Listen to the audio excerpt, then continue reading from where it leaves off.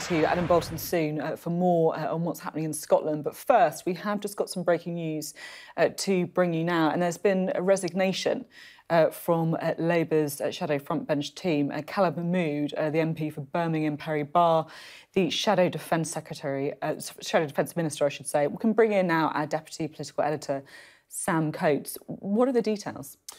So I think for the first time, we've got a Labour MP articulating the scale of the problem that Keir Starmer is facing. We haven't had it from any of the front bench who've been on really today. Khalid Mahmood has released a statement, an article for Policy Exchange, which is actually a Tory-leaning, right-leaning think tank that sets out the scale of the problem. Let me read you a little bit of it. He says, we have to recognise that the party has lost its way. It's only by engagement at a local level, meeting eye to eye, that we will fix that. I will not be doing so from the Labour front bench, but by walking the streets of my constituency as a backbencher and talking face to face with the people I have the honour to serve.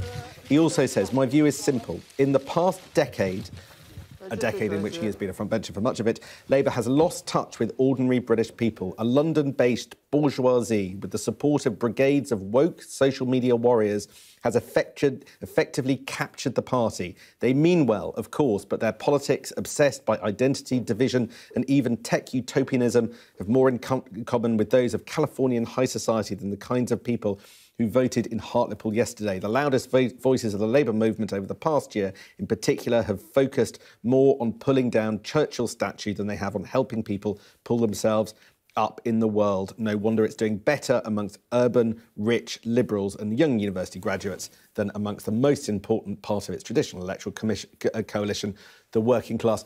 An absolutely devastating assessment across the waterfront, saying that generations of Labour leaders, from Ed Miliband onwards, he seems to suggest, have totally misunderstood the country, which is why the rot has set in.